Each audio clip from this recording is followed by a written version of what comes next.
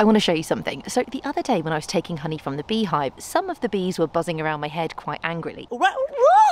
I've just checked my bee suit and I can see that, sadly, is a bee sting that's been left on my hood. So I thought we could go back and look at it under a microscope. When a honeybee feels threatened, it will stab its intruder with a barbed stinger. The stinger is made of 3 parts, a rod down the middle and 2 barbed blades on the outside called lancets. The barbs anchor it in place, so when the bee pulls away, a piece of the bee's abdomen is usually torn off with the stinger. Inside the abdomen there's a venom sac, which is filled with the stuff that makes a bee sting sore and itchy. It's connected to the stinger, but to get it to pump venom, muscles in the bee's body move the 2 lancets back and forth, and it's this motion which empties the venom into the intruder. So that's the honeybee stinger, a fascinating one-time use defense mechanism.